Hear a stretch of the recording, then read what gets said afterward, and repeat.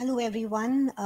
Since APC's youth mission is scheduled from October 30th to November 1st, so we've been asked to record lectures for the classes that are originally scheduled on those days. So kindly listen to the two class lectures for October 31st.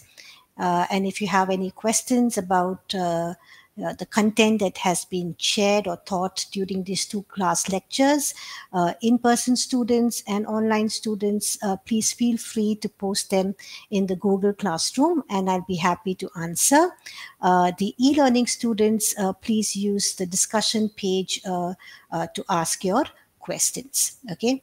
And if you still feel that your questions are unanswered, or not, you did not get adequate response, you're still unclear or unsure of what was answered in the questions that you said, you can ask me when we meet in the following week. Okay.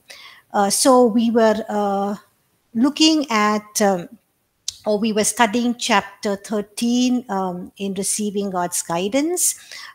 We were studying the final method or way that we can consider, through which God guides us and leads us, or through which we can receive God's guidance.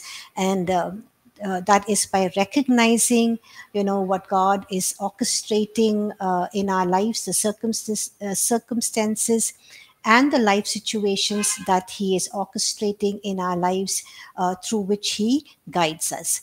Now, we have looked at 9 methods. One method, I said, the gifts of the Holy Spirit, you will be learning in the Holy Spirit class, so I did not do that chapter, but we looked at the 9 different ways that we can consider how we can receive God's guidance.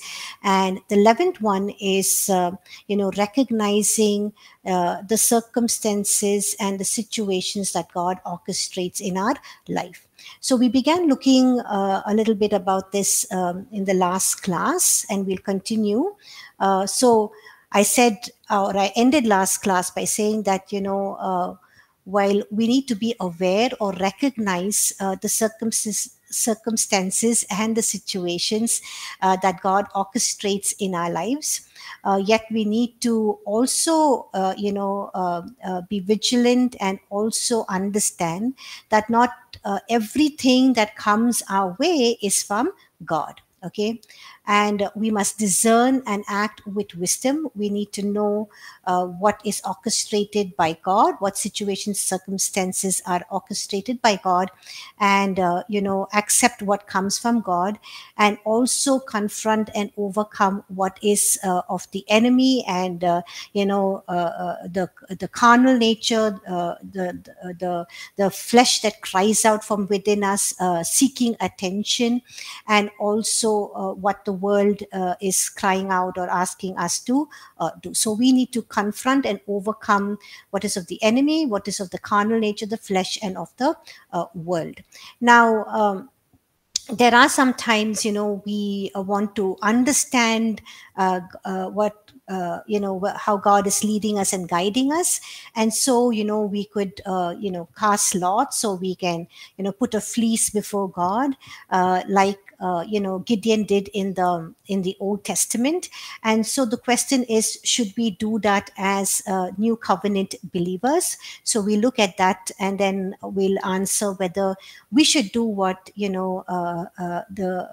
the people in the Old Testament did, and what some of the the early believers did even before the Pentecost, or they were baptized in the Holy Spirit. And should we follow those methods to receive God's guidance in our lives? Okay, we read in Judges chapter 6, verses 36 to 40, that God called Gideon to save the Israelites, from the enemies. And so Gideon wanted to know if this calling was truly from the Lord, if he heard right, and if God was leading him, guiding him to lead the army of Israel to fight against their enemies. So he puts a fleece of wool. He puts a fleece of wool on the threshing floor, and he tells God that, the next morning when there is dew, when the dew falls, the dew should fall only on the fleece, and the rest of the ground around it should be dry. So the next morning when he wakes up, he sees that the fleece is wet, and the ground around it is absolutely dry. And now he wants, a second assurance. So he tells God, the next day, the next morning, cause the fleece to be dry and the ground around it to be wet. And it exactly happens as Gideon asked. So it was a confirmation for Gideon that God was calling him to be the deliverer for Israel.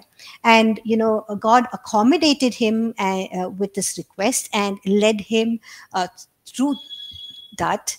Yes, God can do this again, but we strongly urge believers not to try putting out a fleece. Gideon had no choice in his time, but in our time today, we have God's word in our hand. In the Old Testament, they did not have the Torah. It was, in the hands of only few people, the rabbis, the scribes, who had access to it. But now we all have access to God's word. God's word leads us and guides us. And also we have the inner witness of the Holy Spirit. The Holy Spirit is, given to every believer in the new covenant. And the Holy Spirit lives in us, and he guides us, and he teaches us, and he leads us. Okay. So for the New Testament believers, God has called us to be instructed by his word, and also learn to listen and to be led by the Holy Spirit. Okay. So, be careful. Don't try to put out fleece. Otherwise, you can judge things that are, or perceive things and understand things in the wrong way, and do things in the wrong way, which can bring a lot of disappointment and misery and frustration. Now, some believers say that, or they cast lots, and they try to find out God's will. They said, hey, this is biblical. This is what people in the Old Testament and also in the New Testament, if you read from Acts chapter 1 verses 24 to 26, we see that the 11 apostles wanted to choose another apostle to make it 12, because Judas was no longer an apostle. And so they cast lots, and the lot fell on Matthias, okay, or Matthias. And but we see that this happened. This casting of lots was done before the day of Pentecost, and we need to keep that in mind. And the apostles were not yet familiar with the work and the activity of the Holy Spirit. And so we see later on in the book of Acts, when the apostles or the disciples or the early believers had to make any decisions, they did not cast any lots like they did in Acts chapter 1, but they relied on the leading of the Holy Spirit. Just to give you two examples, in Acts chapter 13, we see that, while a few believers were fasting and praying, the Lord spoke to each one of them and said, now separate for me. The Holy Spirit spoke to them and said, chapter 13, verse 2 of the book of Acts, now separate to me Barnabas and Saul for work to which I have called them. Okay. And so we see that they do not cast any lots, but this decision was clearly made on the basis of what the Holy Spirit asked them to do and led them to do. Another instance that we can read is in Acts chapter 15, verse 28. We see that, the first council at Jerusalem, when Paul, Barnabas, and some of the believers from Antioch went to Jerusalem to discuss whether the Gentiles should follow the Jewish customs of, and one of them was being circumcised. We see that, they made a decision not by putting fleece, not by casting lots, or not by taking votes, but, they depended on the scripture and the leading of the Holy Spirit. Okay, so we read in verse 28 of Acts chapter 15 that it seemed good the believers made this decision, and they all said, it seemed good to the Holy Spirit and to us to lay upon you, that is, you is the Gentiles, no greater burden than these necessary things. So how did they make a decision unanimously that, though it was a very, very strategic and important decision, the Jews wanted the Gentiles to also follow Jewish customs, but, how did they all come around is because the Holy Spirit spoke to them and said it seemed good to the Holy Spirit. The Holy Spirit revealed to everyone in that council at Jerusalem. So, even as we make decisions in life, it's important that we depend on the Word of God and the leading of the Holy Spirit. And also, we looked at that is a primary way. We also looked at secondary ways in which the Holy Spirit leads us. We looked at, prophecy, godly counsel, angels. Looking at understanding and discerning the times and seasons. The voice of the Holy Spirit, and all of those other, the gifts of the Holy Spirit, and all of the other methods that we had looked at, the secondary ways in which we can also understand God's leading and guidance in our lives. Now, we will look at some things to keep in mind, some facts to keep in mind or to consider, as you look at life situations and circumstances. So some facts to keep in mind as you consider life circumstances and situations to understand God's direction for your life. So when God orchestrates things in our lives, when He does things in our lives, some facts to keep in mind, even as we try to understand what God is speaking to us or directing us through those circumstances and situations that He is orchestrating in our lives. The first one is, not every closed door is a no. Now, sometimes when we face closed doors, when we're pursuing God's plan and purpose for our lives, we think that those closed doors are something that, is what God does not want us to enter in. It could be, but there's sometimes when those closed doors are there, which we are supposed to knock and keep on knocking till the door is open. Like we read in Matthew chapter 7 verses 7 and 8, ask and it shall be given to you, seek and you shall find, knock and the door shall be opened to you. For everyone who asks receives, and him who seeks finds, and to him who knocks the door will be opened. So sometimes we need to press in, keep knocking, keep declaring God's word, His promises, till we see that door opened. Okay. Now, sometimes when there are closed doors, it is simply God redirecting us, to the right or the correct door. So it might be not the right opportunity or the situation or the person that we need to connect with. God is correcting you and leading you to the right person or the right opportunity or the right place that you have to be in. Now, we need to understand that the closed door does not mean that the purpose you are pursuing or the vision for God's vision of God for your life, what you are pursuing, is not for you. No, it's not true. It can just mean that God is redirecting you or correcting you to the right or leading you to the right door, or you just have to press in and knock. And also need to understand that it doesn't mean that the purpose and the vision that you are pursuing, what God has called you to do, is not for you. Let's look at an example. When Joseph and Mary came to Bethlehem, there was Mary was pregnant, almost going to give birth to the Son of God, and we see there was not a single room for them in the inn. Now, the absence of a room, in an inn, did not anyway deny the fact that what she was carrying was the very Son of God, which was conceived by the power of the Holy Spirit. And we know that Jesus was born in a place where animals were kept. And he was placed in an animal feeding trough. But none of this, diminish the significance of who he is and the impact that he would make on the human race. So we need to just remember that closed doors does not always mean no. We need to discern what God is telling us, what he wants from us, and what he is asking us to pursue. Okay. The other fact that we need to keep in mind as we consider life situations and circumstances to understand God's direction for our life is that not every delay is a denial.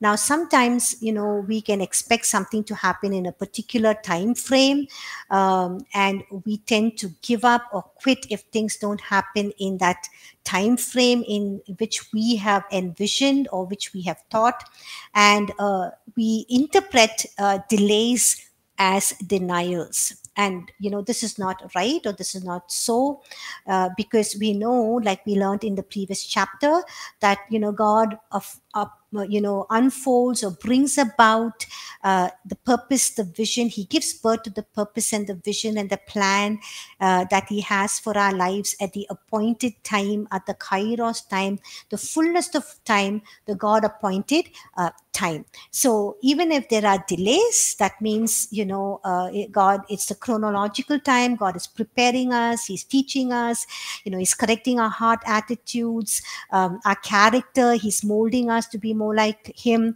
and he is equipping us with the skills that we need, to fulfill the plan and the purpose that he has for our life. So not every delay is a denial, and we need to be patient, endure through the chronological time, and at the kairos moment, God will open, the doors, and he will lead us to do what he has purposed and planned for us. An example that we can look at is, Joseph. Think about Joseph. As a teenager, he had been given dreams of what God would do to his life. And then as time passed, we see that, things got really worse for him. He was sold off as a slave in Egypt. He was, falsely accused by Potiphar's wife. Then he was thrown in prison. But all of this did not mean that God's purpose for his life would never be fulfilled. No, we see God orchestrating things, working out things,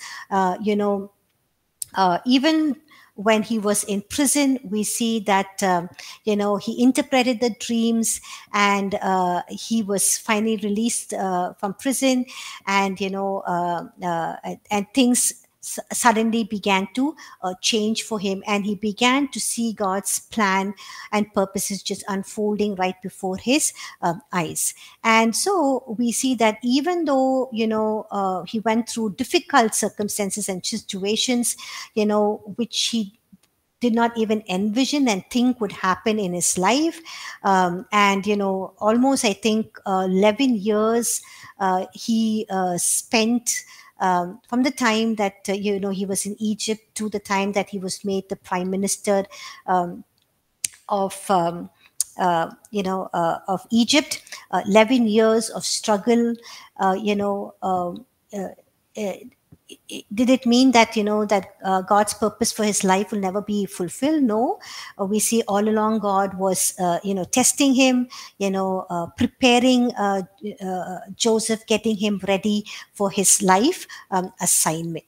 Okay, so as we are considering our circumstances and situations, we must be careful not to interpret God's delays or delays in our life as denials. So what do we do? Is don't accept every closed door as no. Some doors must be pushed open. It can be a hindrance from the enemy. So speak God's word, speak God's promises, press in. Take what is yours, what is rightfully yours. Don't accept every delay as denials. Sometimes we need to stand through time with patience, endure things, and also when you go through these times that I have mentioned, don't read too much into everything that happens.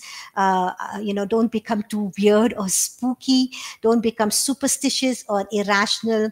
Just need to discern what God is orchestrating. Ask God, uh, you know, um, uh, um, and recognize when God is at work, and accept that as His way of guiding you into His purposes, and walk into what He is orchestrating for you. Okay.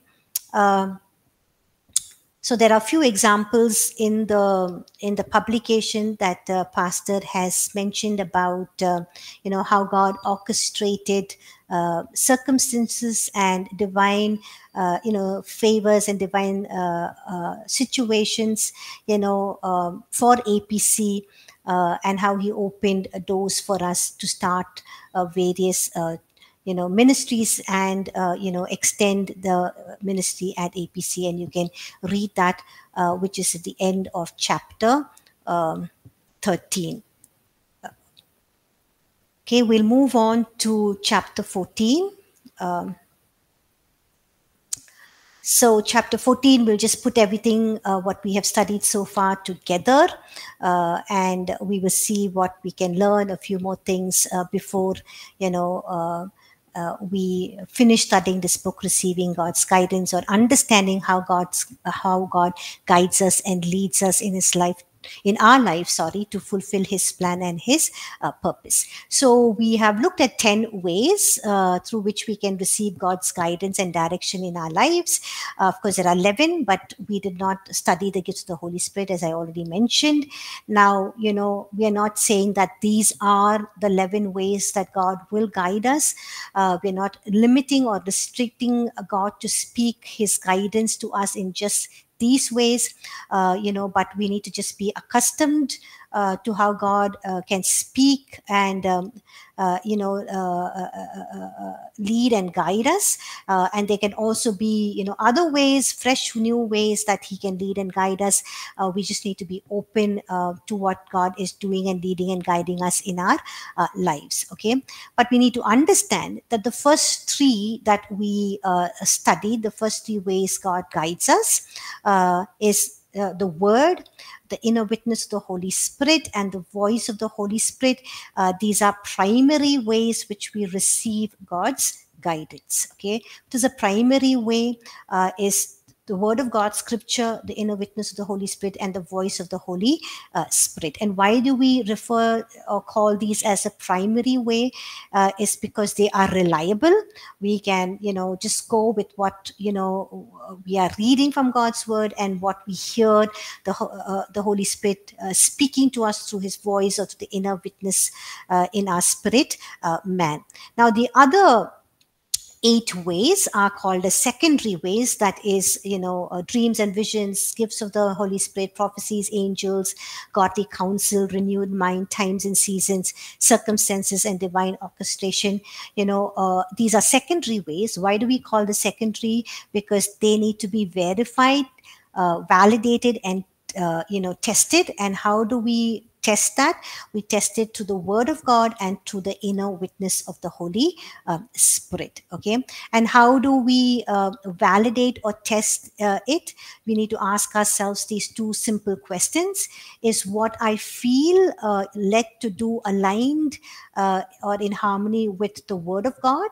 Now, if there are no specific scripture passages or verses related to the matter that you are trying to check or pursue, then you must depend or align what you're feeling or thinking according to the nature and the character of God. You need to see or check if what you feel led to do is aligned to the nature and the character of God. And the second, simple question you need to ask yourself is, what is the Holy Spirit speaking or witnessing in my spirit about this? So you need to ask yourself, do I sense His peace and His approval on this matter? If you don't sense His peace, if you don't sense His approval, then don't go ahead and do it. Okay.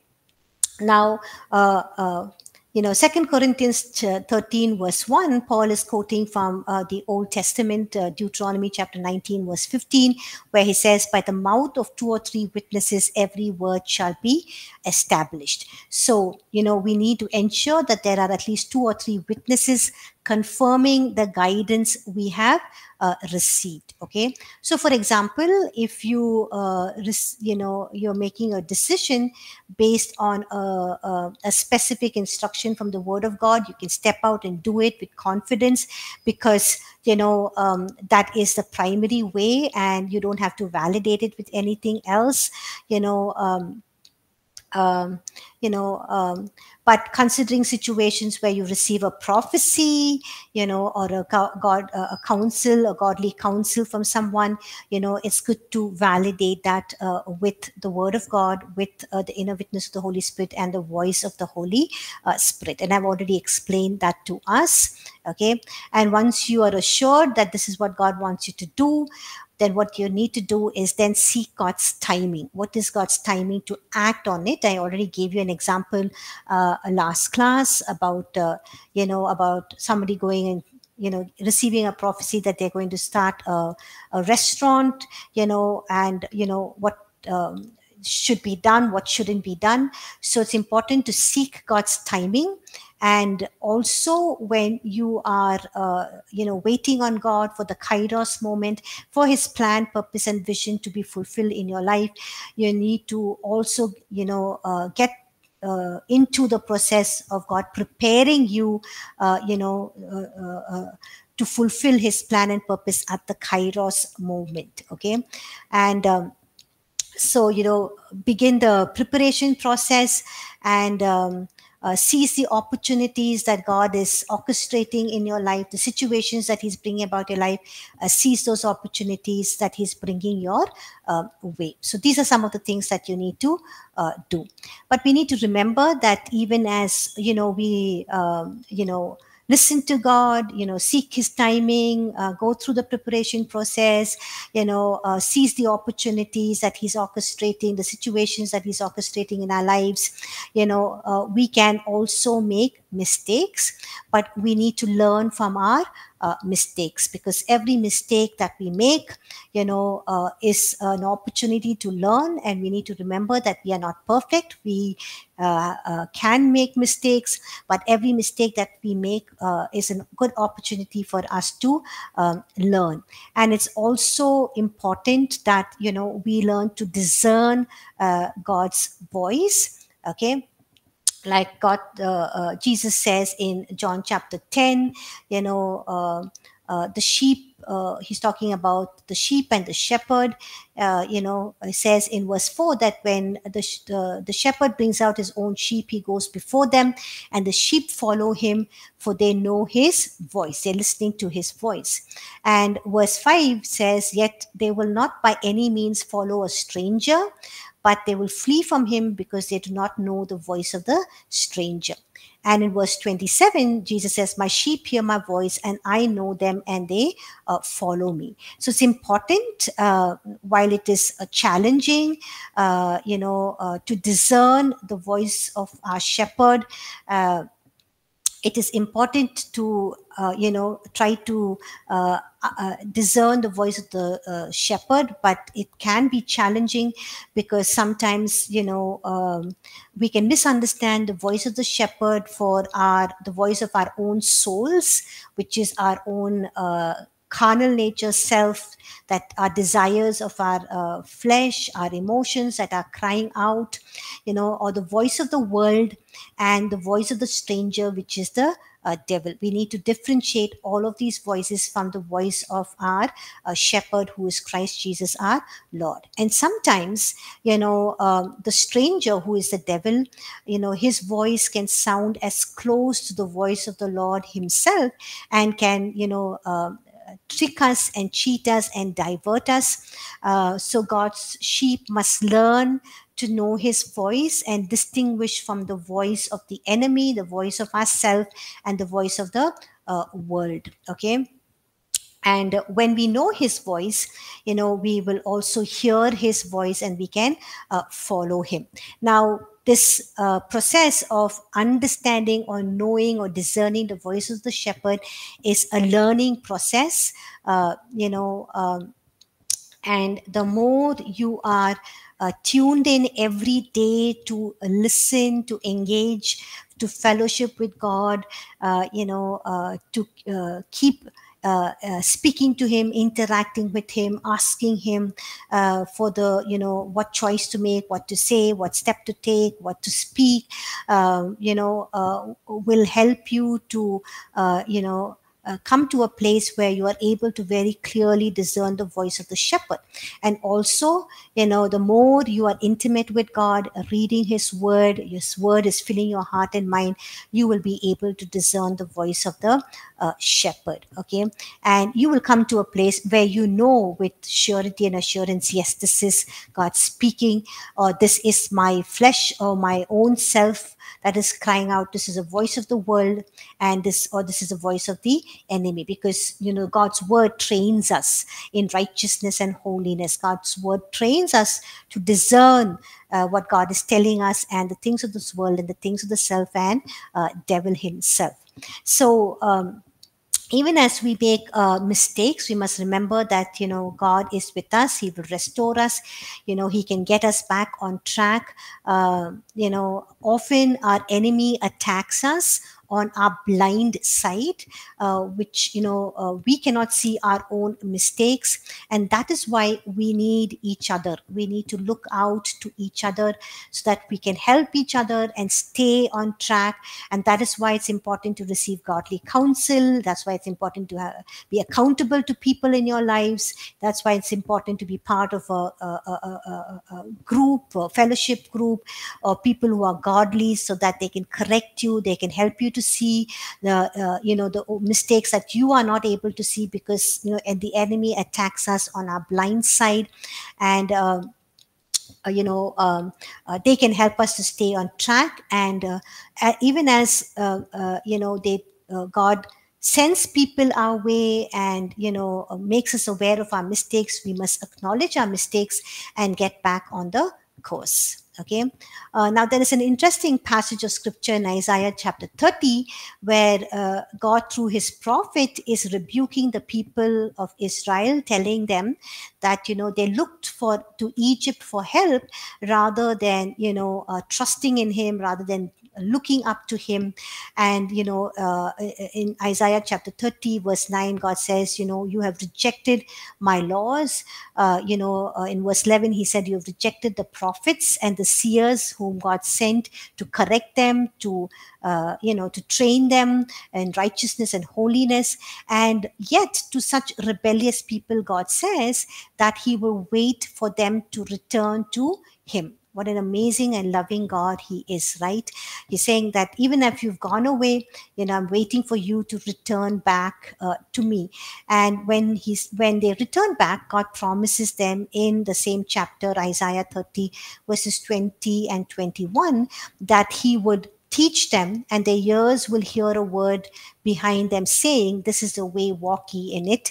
And wherever you turn to the right hand or whether you turn to the left, they will hear a voice saying, this is the way, now walk in it. So in this verses 20 and 21, the word teachers or teacher is translated or is referring to God himself, who is the teacher, who teaches people, and is promising them that even during their rebellion, God's corrective dealing with them, they will be able to hear and receive his guidance on the right way to walk. When God is willing to do that for the Israelites, then how much more should we be able to hear his voice teaching us, now this is the way, now walk ye in it. How much more as new covenant believers can we have this privilege, but we can have this privilege when we are earnestly seeking for his guidance. Okay. Now, yes, we make mistakes in our lives, but it's important that we get back on course. because God will continue to guide us and lead us. Okay, the psalmist in Psalm 18 verse 36 says, "You enlarged my path under me, so my feet did not slip." Okay, so it's possible to walk with God in such a manner where we can experience God clearing the path every step we take, so that when we walk we don't stumble. Okay, now David, who spoke these words,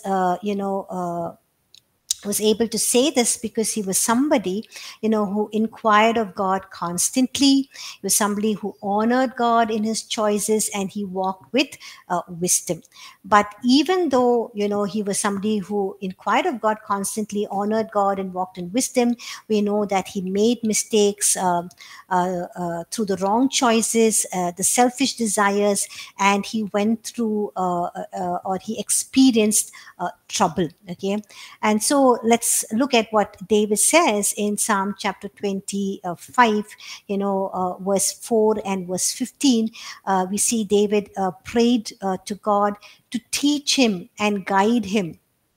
And he also affirmed that when David found his feet trapped in the net, or in a difficult situation, David says that he would keep his eyes on the Lord, knowing that God would bring him out. Okay, so that is what he says in Psalm 25 verse 4 and 15, verses 4 and verse 15.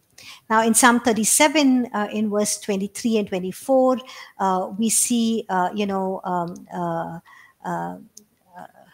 David saying, "The steps of a good man are ordered by the Lord, and he delights in his way. Though he fall, he shall not be utterly cast down, for the Lord upholds him with his hand." Okay, so like we said, when we journey through life, we will make mistakes. We are still learning, how to overcome the cry and the desires of our carnal nature, how to crucify our fleshly desires, how to resist the temptation of the enemy. We're learning how to listen to God and receive his guidance in our life. So like David, like the others along the way, we can make wrong choices, we can make wrong decisions, but in and through all of those situations and circumstances, we need to keep our eyes fixed on the Lord, because he is greater than our mistakes. Okay, and he is bigger than the mess that we have created for ourselves, and he will still work out his plans and purposes when we repent, when we go back to him, when we submit and surrender our lives to him. He will realign our will, our hearts to him, and he will work in and through us. And we know that no plan of God can be defeated. And we also know that God is a God who restores, a God who refreshes. He's a God who restores time, and he will restore all the the years, the months that have been wasted away.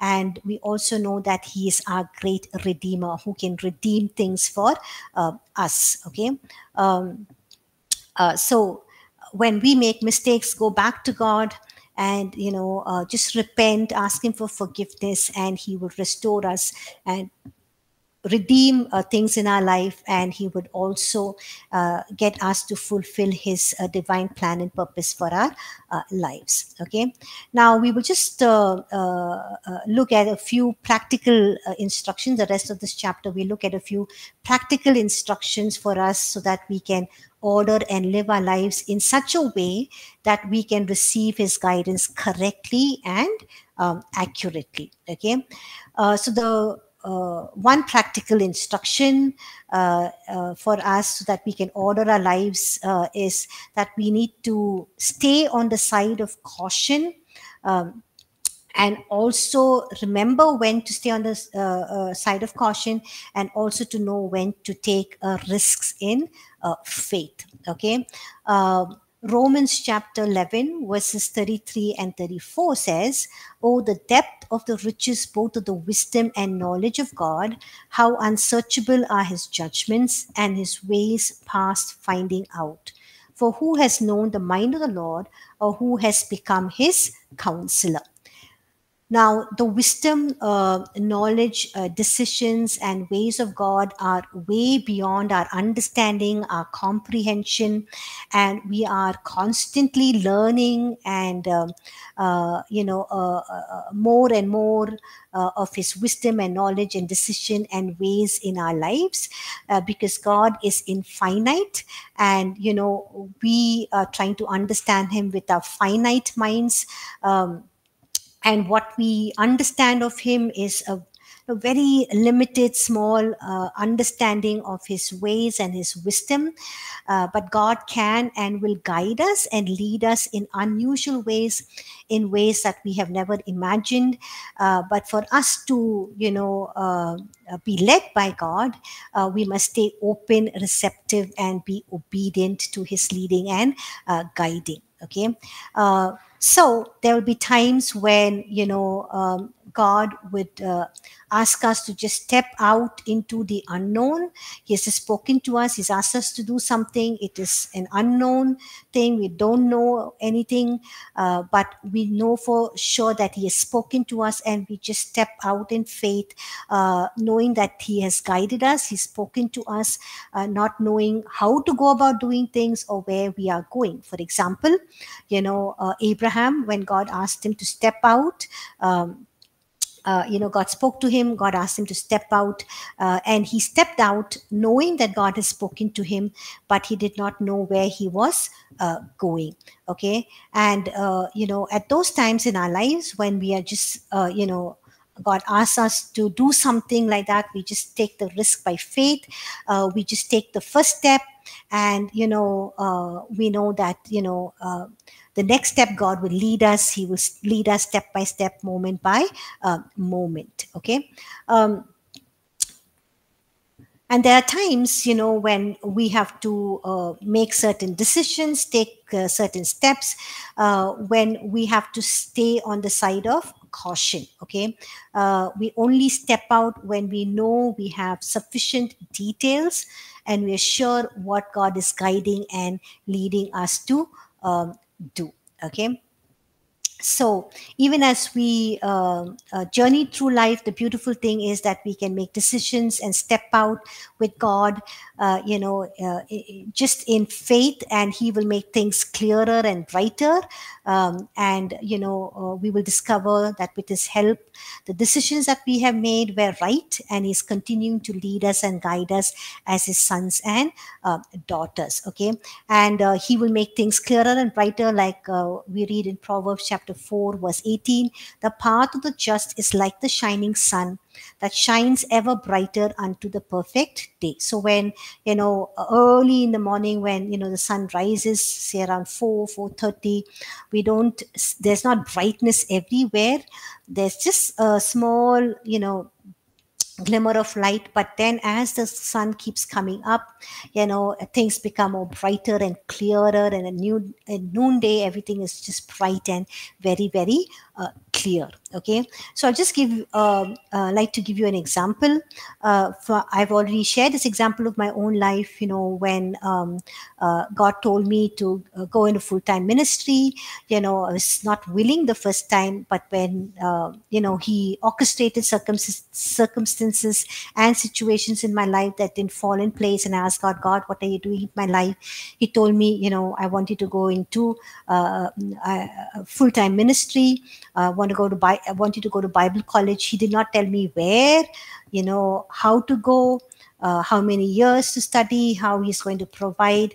But I just received that word, full-time ministry. I wanted to be in full-time ministry and go to Bible college. That's it. I just stepped out in of faith. I also told you, when God called me to send in my resume to All People's Church, things didn't fit in, things didn't seem, I didn't fit in any of the positions that were available there, but I just stepped out in faith. Okay, so there are times when we also need to be cautious, like the example I gave about, somebody gives you a prophecy saying that, hey, you're going to start a business, a restaurant. You don't just jump at it, or God tells you, I want you to, start you'll be a pastor of a church, and the church will rise up to 5,000 members. You just don't stop studying in Bible college, and just go and start a church, but you wait, you ask God, and ask him to prepare you, build your knowledge, your skills on how to start a church, how to run a church. Maybe you'll have to work with some other pastor of a good church who's been leading a church for many years, learn from him, and do all of those things. Ask God where you need to go and plant a church, raise up the finances, see what you can do, equip yourself. So at those times, we stay on the side of caution, or we don't just step out till we have sufficient details and we're sure that it is God is guiding us and leading us. Okay. The other thing that, practical instruction for us is, even as we order our lives to receive God's guidance correctly and accurately, is staying with the last instruction. Now, there are seasons in our life, when everything is going well in the place that we are, we're doing what God has called us to do. And then we realize, hey, God is not speaking anything new to me. There's no change. God is not asking me to do anything differently or step into anything that is different. And it seems like you've been put on hold, or you're not hearing anything new or different. And at those times, you just stay with the last instruction. You keep doing what God has told you to do it faithfully, consistently, with excellence, and for his glory, and continue to grow and increase and expand, and move into new levels, what God has already given to you, what you are doing, what he has assigned you to do. Paul is writing in 1 Corinthians chapter 4 and verse 2. He says, we need to be good stewards, and good steward is one who is found faithful. So even as God has entrusted things to us, what he expects of us is that he wants us to be good stewards, that we remain faithful to be faithful means to be trustworthy, dependable, someone who can be counted on. Okay, so stay faithful with what God has assigned to you. Keep growing in it until he tells you to do something new or different. Another thing that we can keep in mind, is sorry. Yeah, so another practical instruction for us is that, avoid being self-driven and stubborn. Okay, Proverbs chapter 4 verse 12 says, there is a way that seems right to a man, but its end is the way of death. So one of our biggest challenges to receiving God's guidance and direction in our lives is that we are pursuing things that are motivated out of self, or is driven by self. Okay. Now, sometimes what we are doing may be good, noble. However, why we're doing it, the motives, the agenda behind it can be impure, and because of self. It's because it gratifies our selfish desires. It makes us look as good, important, skilled, whatever. But it's important that we pursue things that are motivated by God and not motivated or driven by self. So when we get focused to do something, to satisfy our selfish interests, that we are unable to listen to what God is speaking to us, then it can become very, very difficult for us to realign our ways and our purposes to God's purposes. And we can live a life that is a lie, because we think what we are doing is what God has called us to do, what God has ordained us to do. So, we can come to a place where we can think what we're doing is seems right to us. But, if it is motivated by self, the outcome is not going to be pleasant. And it's not going to transform lives. It's not going to bear fruit. It's not going to be something that you are going to be enjoying, bringing you joy and peace. And also, it's not something that is God glorifying, because it's glorifying the self. Okay. And closely connected to being self-driven is being stubborn. When we are stubborn, we have an attitude that insists on having our own way, and no other way, and so we can even go away from God. And stubbornness is a wrong heart attitude, and stubbornness is often birthed out of spiritual pride. Okay. And when we are stubborn, we also will be unwilling to listen to others, learn from others, even listen to what God is speaking to us through His Word, the inner witness of the Holy Spirit. We'll be unwilling to receive godly counsel. We will not be teachable, and we will claim superiority, in even superiority of revelations that we will think that we are receiving from God, or even superiority in spiritual experiences. So it's important that we check ourselves to know whether what we are doing is driven by self, or it's led by God. And how do we know that? Whether, again, going back to the primary ways, also see that if it's aligned to what God is speaking to you, guiding you, if it is glorifying God, if it is according to His nature, or if it is just pleasing your emotions and your desires and what your carnal nature is crying out, or the flesh is crying out to. Now we see that Moses points out that stubbornness is a heart issue. He says in Deuteronomy chapter 10 verse 16, stop being stubborn, give your hearts to God. Okay, so stubbornness is a heart issue, and it is something that will delay the kairos moment in our lives. It will also take us away from God's plan and purpose.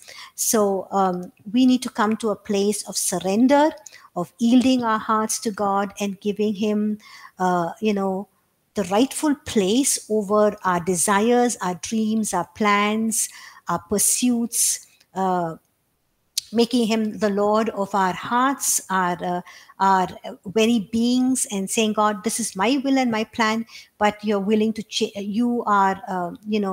you are free to just change it and do what you want, and I'm here to do what you're calling me to do. And when we do that, we'll be in a better place to receive God's guidance for our lives,